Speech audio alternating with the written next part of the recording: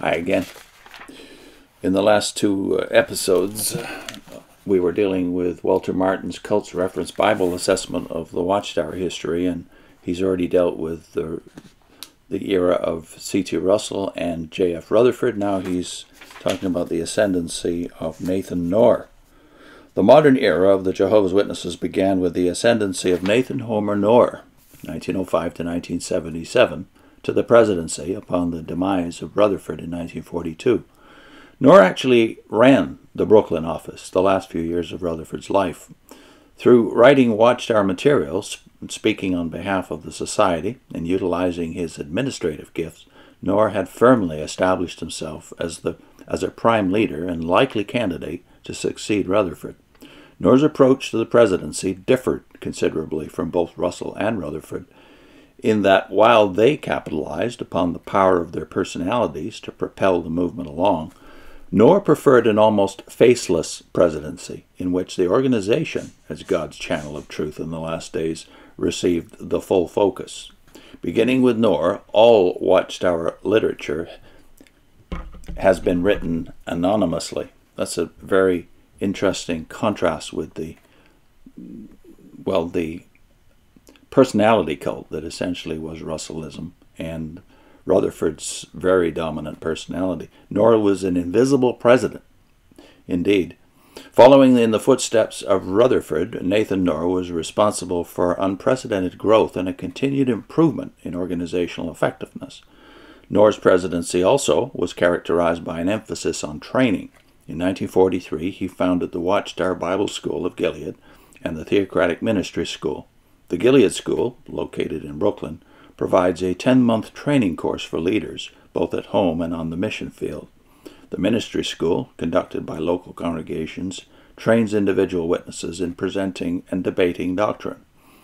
More recently, Knorr established training courses for congregation elders, branch personnel, and pioneers, those engaged in full-time or nearly full-time work.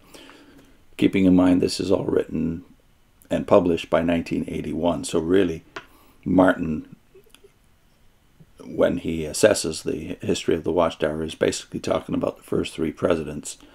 Martin died even before Franz, so he only saw about 12 years, 15 years at the most of Franz's ascendancy. Knorr and Frederick W. Franz headed a translation committee of 7 men, whom the Society has attempted to keep anonymous, that in 1951 produced the New World Translation of the Christian Greek Scriptures. The Old Testament, or Hebrew Scriptures as the Society prefers to call them, was translated in the late 1950s, while the complete New World Translation of the Holy Scriptures was published in 1961. The New World Translation, in many places, translates the Greek in a way that lends unusual support to the Watchtower's peculiar doctrines, and thus proves a useful tool for the Society's purposes, but not without having engendered severe criticism from many circles of Greek scholarship.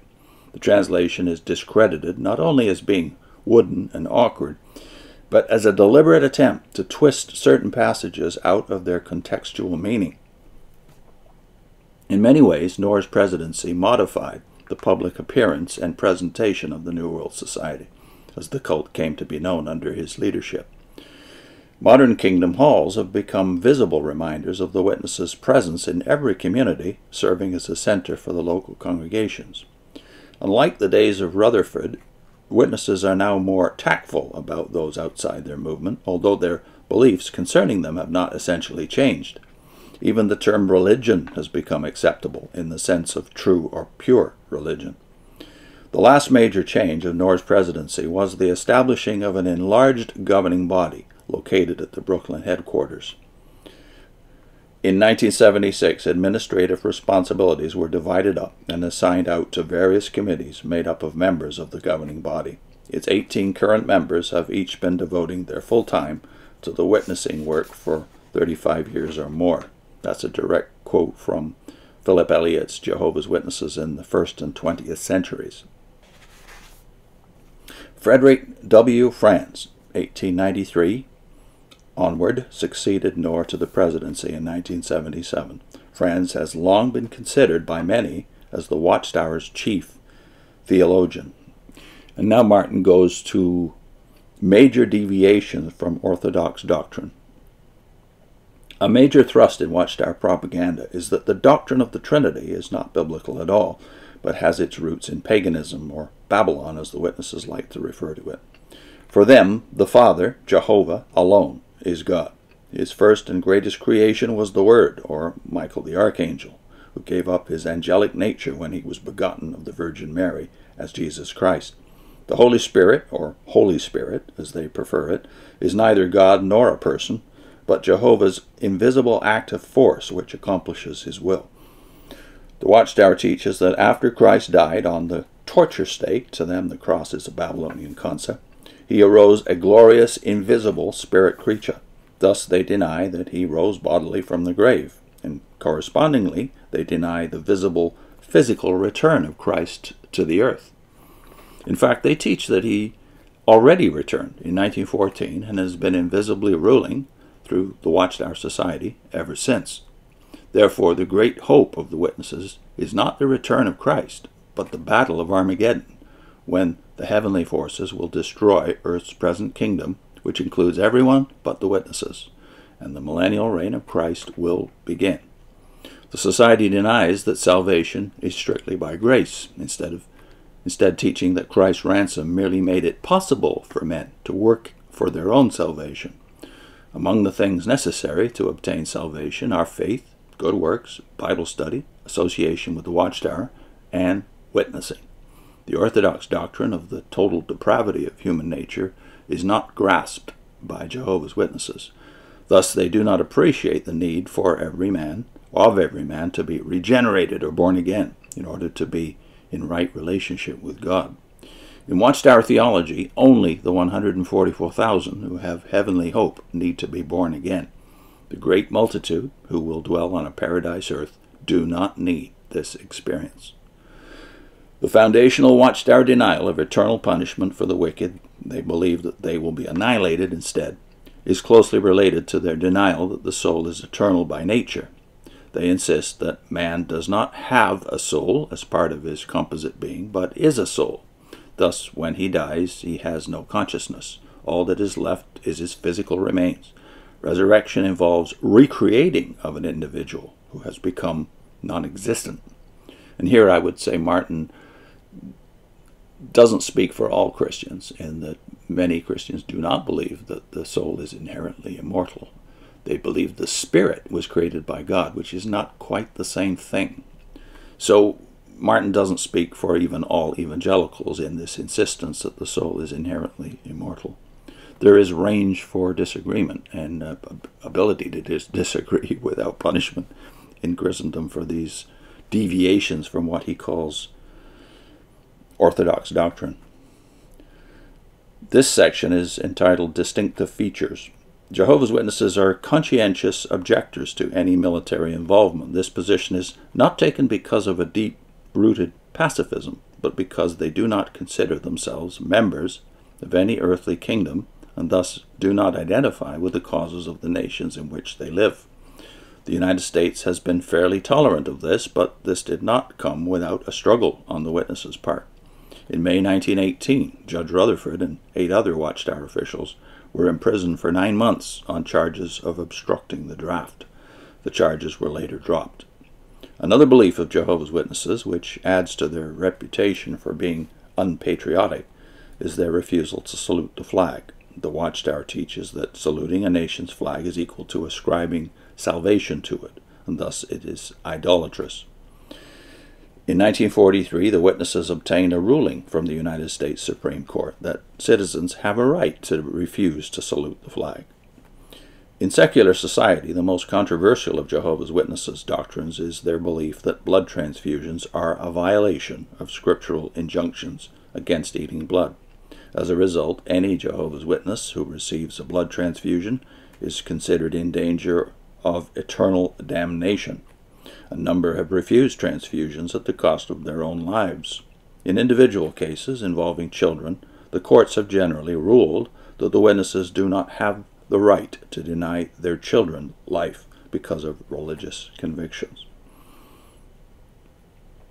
Now he has a section present-day Jehovah's Witnesses. Brooklyn, New York has been the headquarters of the Watchtower Bible and Tract Society since 1909. The characteristic zeal of the witnesses is evident by the 2,400 employees of the society in Brooklyn who are willing to receive only $20 monthly income in addition to room and board for the privilege of working at the earthly headquarters of God's organization.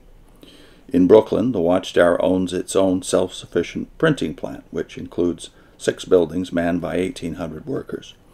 An additional 600 workers live at the Society's farm and factory in Wallkill, New York, which produces food for the Brooklyn and Wallkill employees.